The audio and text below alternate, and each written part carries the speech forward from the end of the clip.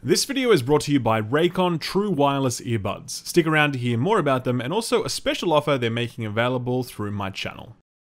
So, how about that Nintendo Direct, huh? I know, it sucked, right? Look, here's my take. That was not a great Direct, but I don't think Nintendo did us nearly as dirty as a lot of people are claiming. Fact is, there were plenty of announcements in there of cool games that we'd want to play. It was just absent the heavy hitters that everyone's been edging for these past few years. The next Metroid game, the next Zelda game, the Superman 64 Snyder Cut. It's like we all walked in with one expectation, but the reality was very different. Nintendo didn't catfish us, we catfished ourselves, and it happens to the best of us, so you just pick up the pieces of shattered dreams and you just keep going. So what was announced during the Direct? Well, the biggest announcement was the reveal of Splatoon 3, which exists, and Nintendo continues to insist that it's really popular, but I've never really seen that many people talking about Splatoon, so I have to trust them on that. We got Mario Golf, and that looks cool. Fall Guys is coming to Switch and to Xbox as well, by the way. Everyone got really excited with the reveal of a new Star Wars squad shooter by the name of Hunters, but then everyone got really disappointed when we learned that Zynga, the people who make all those trash Facebook games, were the developer. Then the entire internet basically pretended that Hunters never existed at all. If you thought Immortal Phoenix Rising was a bad name for a game, wait until you get a load of Project Triangle Strategy. I'm feeling like this is a translation issue, since no one who speaks English would ever combine these words in this way. Smash fans were delighted to finally get one of the most beloved characters in all of video games added to their roster. I'm talking, of course, about Pyra? Jokes aside, everyone's disappointed that this is another sword-wielding character, but that's not true. She is a sword character, and that is a true first for Smash. Thank you, Sakurai-sama, you have never let us down. The ultimate blue balls moment, though, was when Zelda franchise lead Eiji Aonuma appeared on screen set against a black background, wearing a smart jacket and a cheeky smile. Our hearts aflutter. He quickly set us straight, telling us that we wouldn't be getting any Breath of the Wild 2 news, but don't worry, Nintendo will gladly sell you a slightly updated version of Skyward Sword for $60. Best show ever! Speaking of big shows, Blizzard also had their big do this week. The all-digital BlizzCon was a lot more understated than people are used to, but that's because, much like Nintendo, Blizzard is still some ways off releasing their next big titles, so their focus was on repackaging and reselling nostalgia to tide you over in the meantime.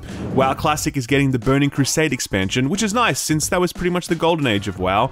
Hearthstone is getting a classic mode as well for some reason. I'm not sure who was asking for that, to be honest. The real nostalgia bait, though, was the reveal of Diablo 2 Resurrected, a graphically remastered version of Diablo 2 that looks really nice. I dumped a couple of 100 hours into Diablo 2 back in the day, so it'll be nice to get back in and see how it all holds up today. Looking to the future, Blizzard unveiled a new class for Diablo 4, the Rogue. There was also new details about Overwatch 2, which is still in development, but it won't be out this year. The team talked about the new story-driven campaign mode, the co-op PvE missions, the new talent trees, and the significant changes they are making to character designs to really give them that distinct 2.0 feel. Technical wear, kind of like technical clothing, straps, techie fabrics, more upgraded, some that were a little bit more techie than others. And making our cloth look better. We're going to be able to make some really cool, unique silhouettes that will help them stand out from other heroes. It wouldn't be a This Week in Videogames episode without a good old-fashioned Stadia beat-up, so don't worry, I got you covered. This week it was revealed that Google's head of Stadia and world record holder in failing upwards, Phil Harrison, gave Stadia's development studios a strong pat on the back only 1 week before sacking the lot of them. In an email to staff, he wrote, quote, "Stadia has made great progress building a diverse and talented team and establishing a strong lineup of Stadia exclusive games."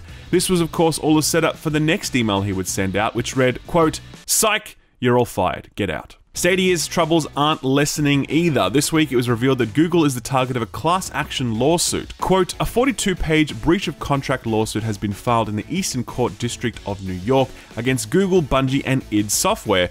The filing alleges unfair and deceptive trade practices concerning the advertised display quality and resolution of video games distributed by Google Stadia, and states that various executives at these three companies made false claims about most or all games running at 4K.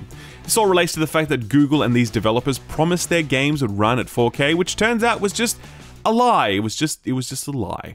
Most of these class action lawsuits don't go anywhere, but they're usually a pretty good indicator of public sentiment at the very least. While we're on the topic of class action lawsuits, this is one that might be relevant to you if you're one of the 3 people in the world that owns a PS5. Sony is being sued over the design of the PS5 DualSense controller. The controller's so good that it literally blew me away. The problem is that the analog sticks drift, just like the Nintendo Joy-Cons, just like the Xbox Elite controllers. The excellent iFixit channel did a fantastic teardown and explained the problem really clearly. Turns out all these controllers use the same component when it comes to the analog stick design, and this component has a typical use life of around 400 hours, after which point you have a more than small chance of having problems with it. Now I know some of you guys dabble in the odd video game here and there, so if you think there's any chance that you might maybe play more than 400 hours of your PS5 over the next, say, 5 to 8 years, then you might want to hold on to your receipt and hope that Sony are willing to replace your shit when it breaks. You know who sucks? EA. They suck, man. They really do. They do. Fresh off Warner Brothers patenting the Nemesis system, EA just locked in their own patent this week. This one would have potentially removed the wait to download new games forever. The way it works is that if you wanted to play the new FIFA 2099 or whatever, you could click a button and you would immediately start streaming it to your device so you could start playing right away. In the background, a local copy of the game would be downloading, and when that's finished, you can then switch over seamlessly to the local copy. Pretty cool, huh? Guess what? EA owns this tech now. Just the same way that Namco ruined loading screen for us by patenting minigames, EA is doing their best to make sure we have to wait 4 days for the PSN to download our new release. Thanks, EA. By the way, EA bought Codemasters for $1.2 billion. Codemasters makes racing games like Formula 1 and Dirt and Grid and Project Cars. Actually really cool games that I totally recommend, especially Dirt, which I had a lot of fun with.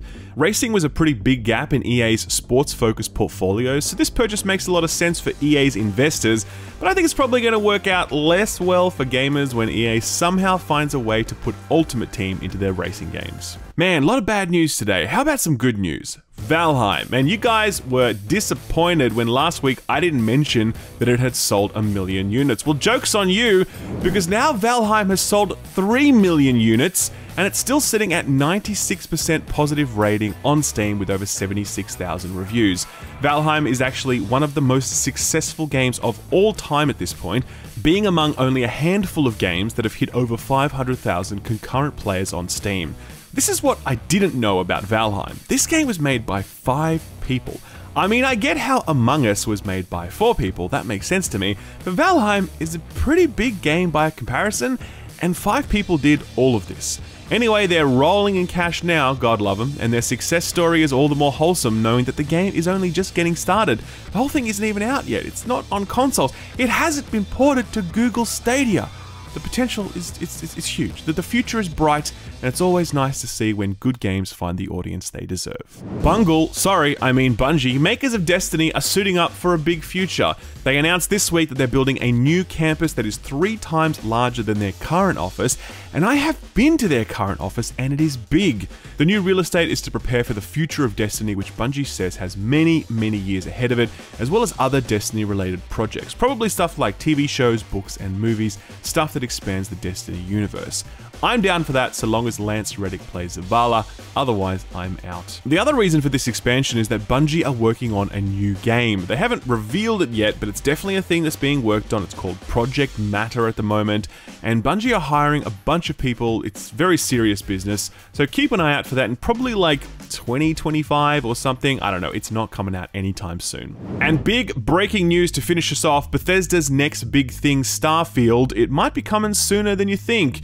Yes, Todd has been radio silent on his first new IP in over 2 decades, but an industry insider by the name of Nate Drake was responding to comments made by journalist Jeff Grubb that Microsoft and Bethesda might be holding a joint event in March to celebrate their merger and make announcements. Nate Drake says he has reliable information that up to the end of last year, Bethesda was targeting a 2021 release for Starfield. He comments that that might have changed due to COVID, but 2021 was definitely the plan. This may sound soon, but this is how Todd likes to do his announcements. Fallout 4, for example, was shown for the first time in June and released that same year a few months later. So yeah, this sort of thing would be on brand for Todd and Bethesda. Everyone is going to come at this with a healthy amount of skepticism, given how Fallout 76 went down, but we'd all be lying if we said we weren't at least a little bit interested to see what Bethesda have been working on all these years. Hopefully, we won't have to wait too much longer to find out. So what got announced or delayed? Well, we've already covered a whole bunch of stuff when we talked about the Nintendo Direct and BlizzCon, but there were a few small things outside of that. The first was another delay for Amazon's upcoming MMO New World. This is the last game to be released as part of Amazon's Gen 1 effort to break into video games, following on the heels of The Grand Tour and Crucible, two games which both bombed so badly that they both had to be taken down and deleted. New World received positive feedback as part of its most recent beta, but people are still pretty nervous about this one. It was delayed to an August 31st release date, and there will be a pre-order only beta available on July 20th.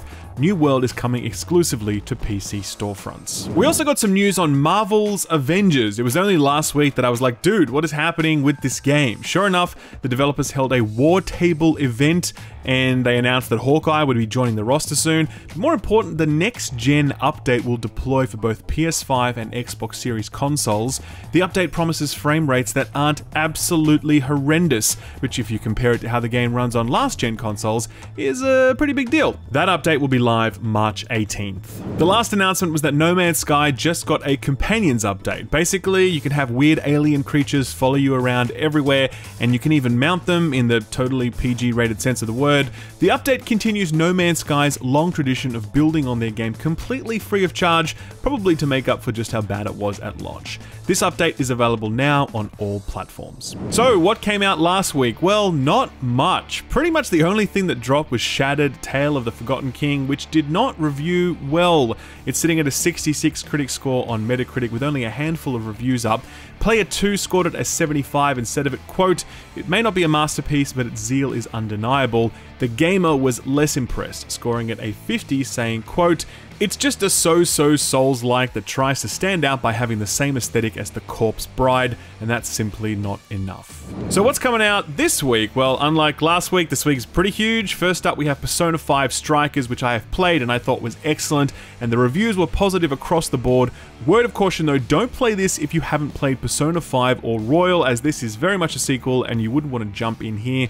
Strikers is out on PS4 and PC and Switch on the 23rd. Roguelike Curse of the Dead Gods also hits this week. Now yes, this does look very Hades, but that isn't necessarily a bad thing, especially considering that the early access feedback has been great. Curse of the Dead Gods is coming to all platforms on the 24th. On the 25th, Breathage. God damn it. What is this name? Anyway, it's coming to Steam on the 25th. I mentioned this last week, it's Subnautica in space. I'm currently playing through it, but I'm under embargo, so I can't say anything, but the Steam reviews up to this point have been very positive, 91%, so that's something to keep in mind. Nintendo fans will get their hands on Bravely Default 2, the sequel to the classically inspired JRPG. The original did very well for itself, so no reason to suspect that this will be any different. Bravely Default 2 is out on the 26th. Finally, not quite a release, but upcoming looter shooter Outriders is getting a demo on the 25th. It's available on PlayStation, Xbox, and PC, and it serves up a fair chunk of the game, with all classes playable and the entire opening act.